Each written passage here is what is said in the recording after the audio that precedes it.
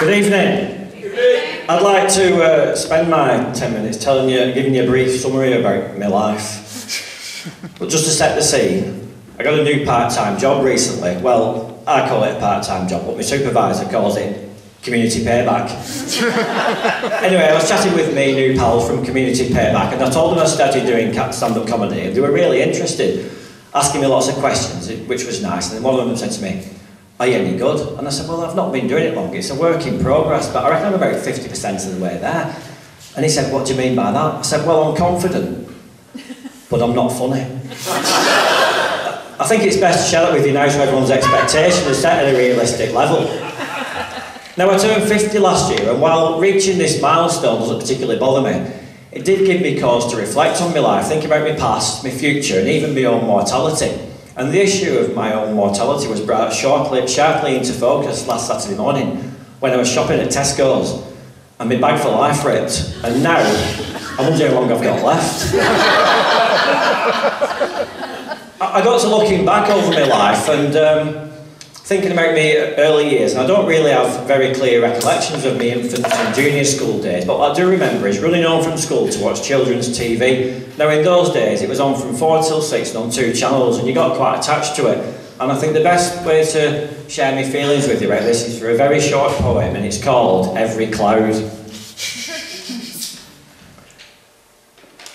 I wrote to Blue Peter to ask them for a badge. I wrote a lovely letter, but they never did write back. I wrote to Cracker Jack for a Cracker Jack pencil and pen, but when there was no reply, I was disappointed once again. I wrote to Basil Brush, but he ignored me flat, so I wrote to my MP to bring fox hunting back. I wrote to Noel Edmonds to swap an unwanted toy. I waited and I waited, but still I got no joy. I only had one chance left to get heard on TV, but now I'm feeling quite relieved. Jim didn't fix it for me.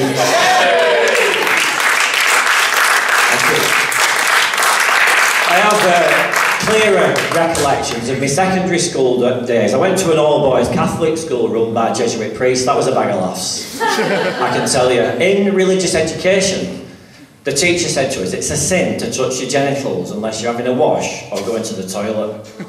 Imagine telling 14-year-old boys that. 14-year-old boys whose main preoccupation is masturbation. Now, this gave us a real dilemma, because we didn't want to go to hell, but the urge to masturbate was overwhelming. The priest said to us, when faced with temptation of the flesh, we had to pray to save our souls. It turned out we didn't have to. Some of the priests were prepared to risk their souls to help us out.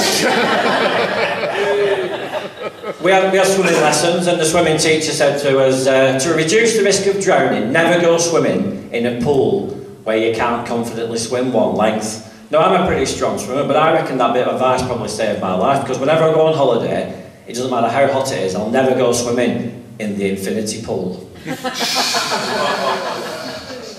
Unfortunately, bullying was a feature at my school, and one morning I got there, and there on the wall by the school gate, in big white paint letters, it said, "John Fitzpatrick is a wanker." And I thought, that's a bit harsh, and such a narrow appraisal of me. There's far more to me than that. So I thought I'd take back the power. So the next morning I got up early and I went in with my own tin of white paint, and I wrote on the wall next to it, "And he also likes making airfix models." Backfired, no one gave a shit about me being a wanker, but I got the crap beaten out of me for being a model-making nerd. Anyway, I was happy to leave school, and I think in those years of your late teens and your early 20s are when you feel most optimistic about life. And when you listen to songs at that age, they're more than just songs, they're promises of what your future love life might hold. Now, in my 20s, I went travelling to India, and a friend of mine had been to India, said, "If you're going to India, better take some condoms with you, because they can be hard to find there." So maybe I was feeling optimistic that Saturday morning when I went into Superdrug in Chorley, and I bought a 48-pack of condoms. Because when I was finished travelling 4 years later, I counted them up. I'd used 4 as shower caps, and the rest had accumulated more air miles than Alan Wicker. So when I look back on those dating years, I think I was right about songs being promises of what your future love life might hold, and given that, I wish I spent less time listening to the Buzzcock song, "Ever Fall in Love with Someone You Shouldn't Have Fallen in Love With," and more time listening to "Come On Eileen." I got back from travelling and in my 30s had a relationship, and in that time lost touch with a lot of my friends. And then when you get to 40, people start becoming single again, and this happened to me and a group of my friends who lived in London, so we had a reunion. And while I was down there, they made me aware of a concept in dating that was new to me, and I'll be honest with you, I felt like I was missing out, because while all my friends in London had friends with benefits, I was living in Chorley, and all I had was friends on benefits. So I thought I'd rectify this with a bit of internet dating. Now, the problem with internet dating is there's so many profiles, you find yourself discarding people for the slightest reasons, but I thought I'll give it a go. And I saw this one advert, looked promising, it said, Sally, 36, ready for anything, anytime, anywhere. Now, unfortunately, Sally had spelt the where in anywhere, W-E-R-E, and I thought, she's not ready for a spelling test. Anyway, I did meet someone, and I didn't meet her through the internet. I met her through the more traditional and, in my opinion, respectable method of stalking. Well, having gone through this process later in life of trying to meet someone, it came to me how difficult it is to meet people with similar interests to yourself, and it got me thinking about child-killing couples. Bear with me. Now, the thing that amazes me about child-killing couples is how the hell do they find each other? It took me 43 years to meet someone who thinks that Bob Dylan's alright.